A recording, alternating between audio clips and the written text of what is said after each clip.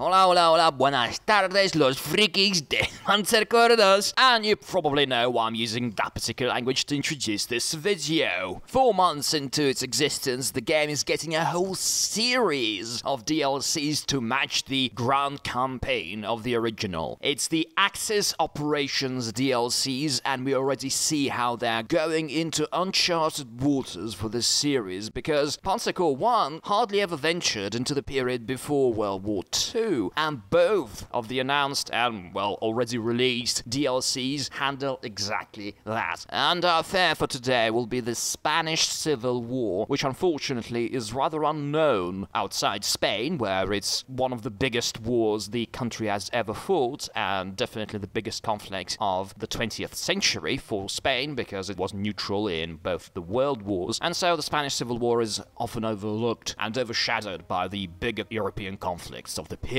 and you can see that in video games. But it was a big war. Hundreds of thousands of people participated in it, and hundreds of thousands of people died in it. And its consequences are still resonating in Spain's culture and politics today. Not least in the fact that Spain is a monarchy and not a republic, so spoiling the outcome there. And it was a really interesting conflict in and of itself, being effectively a proxy war for the budding dictatorships of Europe, for the Soviet Union, for Germany and Italy. And many people believe, rightfully so I think, that the Spanish Civil War was the grand rehearsal for World War II. Now on to the DLC.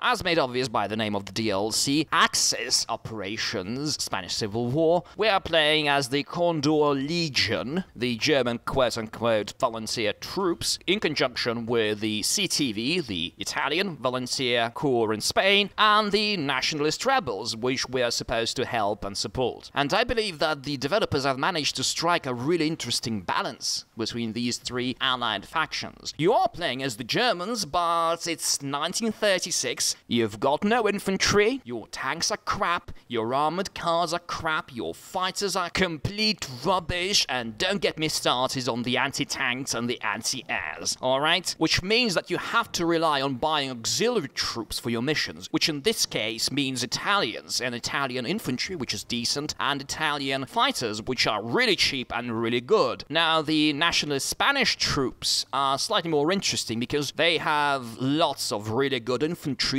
but you can't control them directly. You have to issue orders to them to attack, to defend, or to hold, and the AI will manage as well as it can manage. So you've got this interesting interplay between what you have always and what you get experience for, what you buy and have to mind your prestige for, and what you have to look out for and support but can't directly control, making this one of the most charming and refreshing and interesting aspects of the new DLC. Now let's talk a bit about my initial settings for this campaign and finally get to the missions, shall we? For these videos I'm playing the medium general level difficulty with the race against time setting on, because I find the turn limits to be a bit generous in this game, and the DLC is no exception. And as for commander traits, I have selected no overstrength to get some more trait points, and I generally don't like overstrength in these games. And I'd like to point out the auxiliary force trait, because it gives you much more access to the Italian troops, and if you've got enough prestige you actually can buy more of them, which is very useful, especially in the early stages of the DLC campaign, which we'll talk about today. The developers also recommend taking the trophies of war traits, and I confirm that it would be really useful because you have to rely on capturing enemy vehicles and then using them in battle. The Republicans have much better Soviet tanks and armored cars, so keep that in mind, and trophies of war might be a good idea too. And now, the missions. And so, the coup has started, and our first mission is going to be a very easy romp towards Seville, which is kind of weird because Seville should be already occupied by the Spanish troops, which were successful in taking it over. And it was, for a long time, the biggest Spanish cities that the Nationalists held. Anyway, you are supposed to transport your African troops to the Iberian Peninsula, take over Cadiz, and advance towards Seville. You are warned about the Republican Navy, and avoiding it it is rather easy. It only means that your Condor Legion troops will be able to cross the straits on boats, and you'll have to transport your infantry in planes. That's the only thing. There will be a half-hearted counterattack coming from the northeast once you take the civil airfield, but it's really easy to repel. Just remember that you don't have to take over the entire map. It's impossible. There is also a little secret hidden on the map. If you look at the eastern portion of that grayed out area, you'll see the Gibraltar, and you can actually send one of your infantry troops in a boat to take it over. Make sure you avoid the Republican fleet, and you will be rewarded with wonderful 203mm Soviet howitzers. Good luck.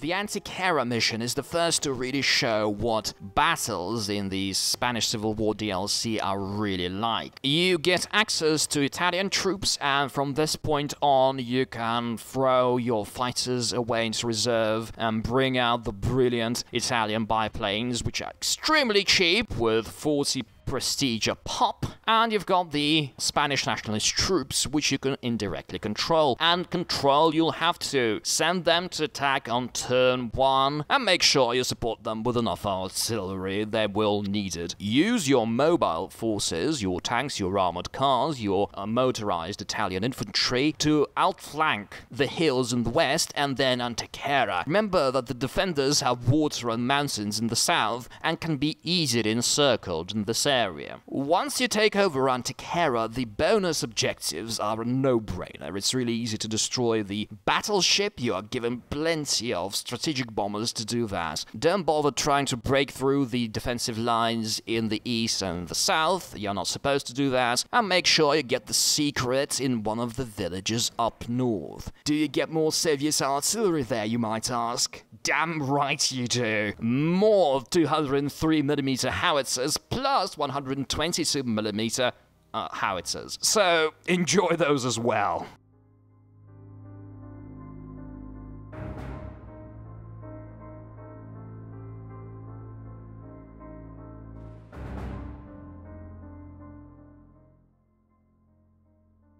Alright folks, the briefing and the structure of this mission has perplexed me somewhat, because we have the city of Badajoz, or if you wish you could call it Baddy Joe's. It's a secondary objective, and it's called as like one of the things you could do if you really liked it. There is a Republican base out there, but it doesn't matter so much, even though the Battle of Badajoz was one of the major battles of early Spanish Civil War. The city is right on the border with Portugal, and if you look at the map of the time, you'll see that it's essentially the only thing that separates the southern areas controlled by the nationalists and the northern areas that they control. So it was important strategically, and it was a major economic center. So it looks slightly weird and a bit amusing that it was relegated to the secondary objective status. So there's that. Another thing that this mission is interested for is that it's probably the first relatively hard mission in this campaign. Plus, this is the first time you can use your commendation points. I've been talking about the secondary objectives, but what you get for it. And what you get for it is what the developers have decided to introduce instead of the marginal and decisive victories. You get commendation points for every secondary objective that you fulfill, and occasionally you will be able to use those commendation points as currency. And Merida is the first mission where you can do it. You can spend 3 points and get a bunch of Trubia tanks, which are Spanish, essentially Fiat 17, faster, better armored versions, and UNL-35, which are armored cars, essentially Spanish versions of the Soviet BA-20. Both of these units are by far better than what you have normally, so definitely go for them. As for strategy, send your nationalist troops forward right away and make sure you support them enough. They're quite powerful, but they can get stuck next to the river. I've seen it happen in Merida, in the eastern objective, where the AI simply didn't see any window of opportunity to attack those well-entrenched troops, so you need to send artillery or air support, something to help them out, prevent them from sticking around there. Also, beef up your Italian auxiliary troops. You've got some, but there will be a Republican counterattack in there, so I suggest that you wait a little bit, destroy the attackers, and then advance towards Badajoz, which is, I must point out, the most difficult objective in this mission. My suggestion is to go straight to Merida and clear the area around it, and once you have taken Merida and the objective east of it, split your forces, send your tanks and some of your artillery, especially your long-range artillery, to Cáceres, and send the rest to Badajoz. Expect heavy resistance there. Don't try to destroy the fort in there, it's way too powerful for your troops, but make sure you've got enough artillery to squeeze out all of that infantry out of the city.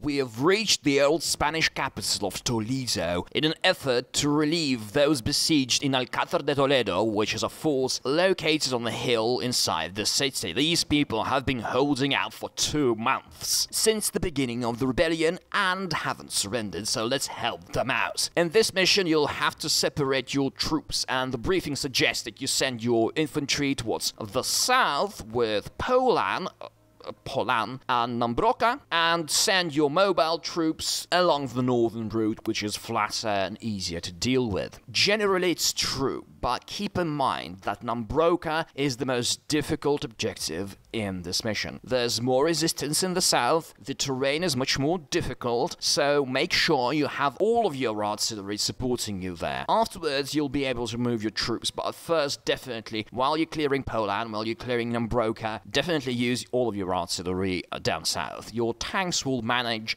in the north for the time being. However, once you have taken Nambroka, you should send at least one artillery piece towards Algodor, which is the easternmost objective. The problem here is that you will not be able to use your air support to, well, soften those defenders up. The enemy anti-air guns are way too strong there, so you simply won't be able to efficiently bomb them. In all of my playthroughs of this mission, I've seen that the Nationalist infantry is quite capable of taking that objective. However, they need that little boost from your artillery. Oh, and that protect the governor objective is extremely easy. I have literally never seen him die, so don't really worry about it.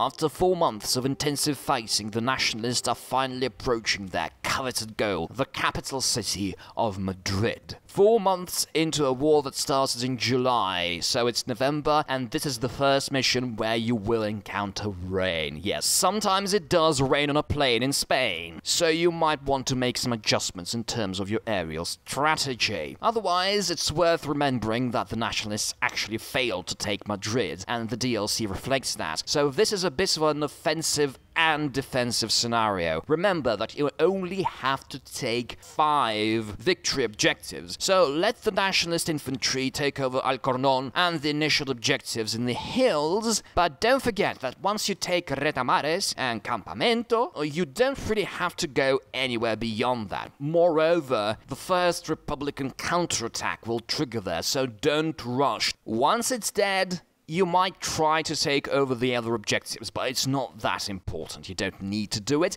However, the Republicans will throw lots of tanks at you, and the position next to the river is excellent for capturing them, for making them surrender. So you should look into that opportunity, and if you're comfortable with this mission, definitely go for it. Otherwise, stay at Retamares and Campamento and weather the storm. Oh, and this is another opportunity for you to use your commendation points. This time you can buy the wonderful Berdeja tank, which I urge you get because, first of all, it's hands down the best tank on the battlefield at this point. Also, it's the first unit of the new gift type that you'll see in this campaign, meaning that you can freely reinforce this particular unit, but you can't buy any more units of this type.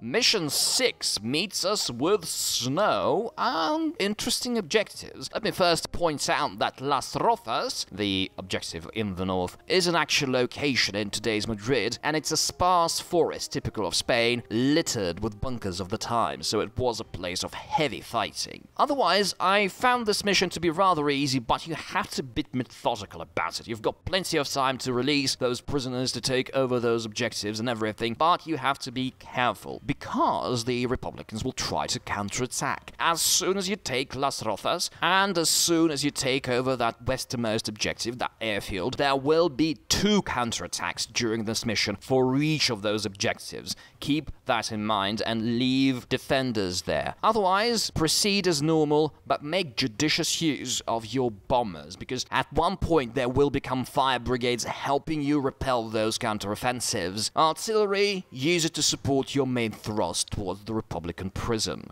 Getting the prisoner out is really easy. By the end of the mission, all of the Republican Air Force will be soundly defeated. It'll be just a matter of a couple of turns to get the prisoners to the rescue zone.